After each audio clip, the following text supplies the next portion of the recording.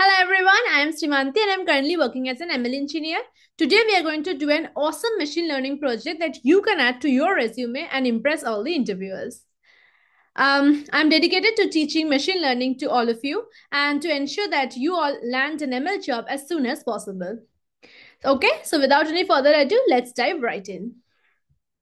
So our title is going to be, our project title is going to be YouTube Video Summarizer with LLM.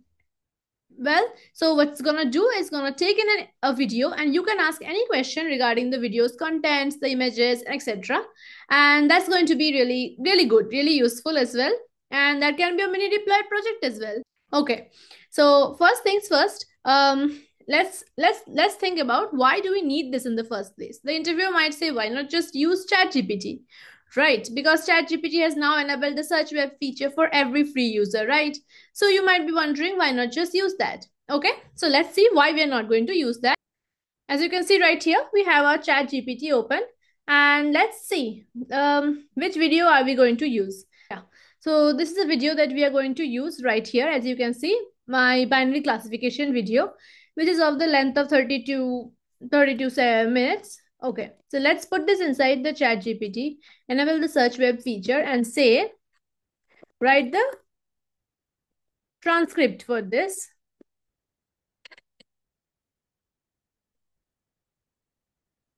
For this video, because first of all, we'll need the transcript, right?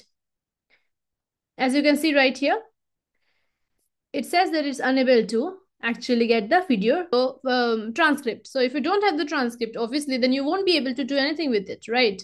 Okay, whenever you get any project, it's very important to understand that you first need to break the project down into smaller pieces that you can tackle easily. This is very important because if you think that how am I going to do that? We don't have this, we don't have that at the first. So this is going to be very confusing. So let's tackle it one by one, step by step.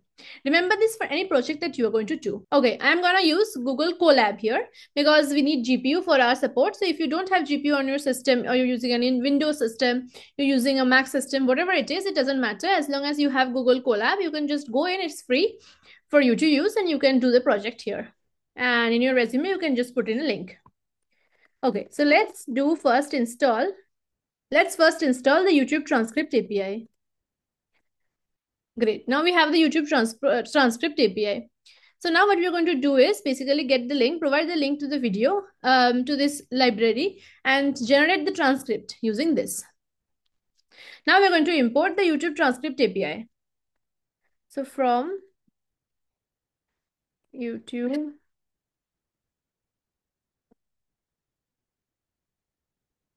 transcript API. Sounds good? Now let's get the video ID from the video. So what we're going to do is basically, as you know, this is the video right here and this is the video ID. So whenever you put in a link, you're going to get the video ID from here. Get video ID is going to be this function. Great, you now have the video ID. So let's see what the video ID looks like. Copying this. Yeah, this is the video ID. Yeah, next thing is getting the transcript. So basically get video ID. We already have that. So let's just store it in a variable. This one going to be video ID. Yeah. Sounds good. Now let's see what the transcript looks like. Yeah, as you can see, this is what the transcript looks like. So now what you're going to do is add all this together. Yep. Yeah. So now what we're going to do is do the transcript joined. So what does it going to look like?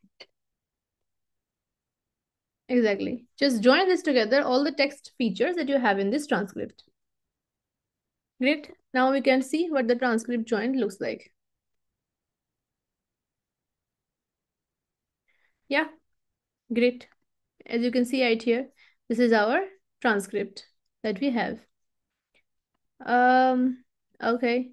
As I can see, we have it Santi, but we can't do anything about it. So let's just forget about it for the moment. Yeah. Sounds good. Now what we're going to do is basically we need to, as you can see, the transcript that you saw, it does not actually have proper punctuation. So we are going to put in the punctuation now. How we're going to do that? We're going to use a model for that. This is where the LLM comes into the play. Okay, so now as you can see, like restoring the punctuation, this is called a library which we have actually, and this is actually a restore punct library. Yeah, this is the rpunct library that we have actually, but there's a problem out here. The versions are very like old because it's 3 years ago. So that is why there's a patch for the same by another GitHub user. So that is what we are going to use here. Great. So this is actually the thing. Please note it down because you're going to need this. If you use the normal rpunct, it's not going to help. Great. Now the next thing comes is restoring the punctuations. So from the rpunct, we are going to import restore puncts, and then you're going to use this restore punct function. So what this actually does behind the scenes is it uses a model from the Hugging Face library, and this model is actually loaded here. And this model is actually pre-trained for taking in bunch of text and then getting the punctuations back to that text. Great. Now that this is done, let's move on to the getting the results from the punctuation. So as you can see right here, this one PyTorch model, this model actually got loaded. So one thing, if you're facing some problem with GPU, it's very important to use this actually. Here, yeah, as you can see right here, we have GPU enabled T4. So you need to enable the GPU in your collab, otherwise you're going to get an error that is GPU is not available. And it's not really possible to do this without GPU. You can do it with CPU as well, but it's going to be very slow. Okay, so now that you can see, we have loaded the model. We have gotten all this vocabulary. We have gotten the tokenizer. We have gotten the configuration and everything. So now we are ready to go. Let's see the results. Yeah, we are printing out the results. As you can see, yeah.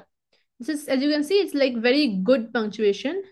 I'm an algorithm, full stop. I've covered log likelihood. Which is kind of a prerequisite, full stop, then comma, do let's start. It's pretty good. Not 100% accurate because it's not a very good model, but it's pretty good. We are going to use this. Okay, so the next thing that we are going to do is we're going to use the ChatGPT free version, API version, to get the results from this transcript. So as you can see, we have the transcript right here. So we know the entire content of the video. So it's going to be a piece of cake for now. Sounds good? Yeah. So let's see. We're going to import OpenAI.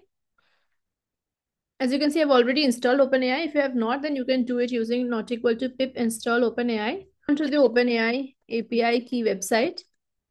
Yeah, as you can see right here, this has API key. You can just log in. Yeah, you can just log in. Here's my API key. You can't see that. Just create a new secret key. Write the key, permissions all, create secret key, and you have the API key right here. It's very easy. Sounds good. Now we have the API key. Now we are having the prompt. Cool. So let's have the prompt here. So as you can see right here, let's go over this. So from OpenAI, we are importing OpenAI. Then we have the client with the API key just now we set. And now this is the, remember this is very, very easy. And this is like very standard thing that we are going to do. So this is the way you have to access the OpenAI API. So we have the message here, role user content prompt. So this is the prompt that we are going to pass in. And then we are going to use the model GPT 3.5 Turbo because the other GPT models are all paid. We are not going to use a paid version. We're going to use the free version. And we have the temperature set equal to 1. It controls the randomness basically. Max tokens 256 is the maximum number of tokens in the response. Top p equal to 1, which means the top p is a nuclear sampling parameter, which is just another thing for like temperature, just like temperature. We are determining the one with a higher probability mass. Frequency penalty is basically 0, which means that we don't want the model to repeat anything. And presence penalty is also 0, which means that we do not want it to add unnecessary words or just making it verbose without any reason. For example, if you're asking for one word, just reply with one word. Don't be any like verbose and explain why you're saying that and all that. We don't want that, right? So let's run this. Great, now we have the response right here. Simple thing, just print it out. So this is the way you can print out the response. It's very important. Chat completion dot choice is 0 dot message dot content. This is the way it actually comes in. So if you want to see what the chat completion looks like, you can check it out. It's actually kind of a dictionary. It's kind of a class here where you have different attributes. So this is the content that we want. So that is why we are doing this. So let's see the content. So the text discusses the derivation in maths, focusing on binary classification, perfect, decision boundary, likelihood function, sigmoid function, gradient descent, optimal parameters like theta. It controls by discussing how to determine the equation in theta transpose x, comprehensive explanation and its implementation. So well, it's your cue to go and study this classification video as well. But yeah, you can do it at your own pace, but it's a very important thing as well. Sorry, not sorry, a little bit of promotion. But yeah, now we are done. So now you can just take on a prompt, which is any kind of prompt that you want. Why just change this? Let's just have this one right here. So let's change it to, I don't know, anything you want, maybe um answer questions based on this text you have right here. So let's add a question. What do you want me to add? Let's say, what is classification? What is exactly taught here? Let's see what it has to say. Algorithm predict the class. Speaker, well, it's not my name, but whatever, we have put it in the transcript. So derivation and math, specifically binary classification. Okay, my gender is also wrong, but whatever.